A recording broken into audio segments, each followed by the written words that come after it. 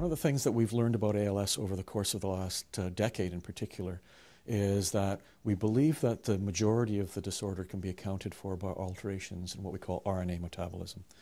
RNA is just the intermediary between a gene and a protein being made. Think of it as a messenger between the two. You have one gene, you might make 1,000 copies of RNA off of that, and from each RNA, 1,000 proteins. So this little piece in the middle is absolutely critical. What we've discovered in ALS is that there's a problem right there, that the problem seems to lie in the RNA. We've done a lot of work in our lab over the course of the last years in identifying proteins that are very important to ALS that seem to be expressed abnormally and can be found in the motor neurons that are degenerating in the disorder. This new protein looks like it's one of the critical ones.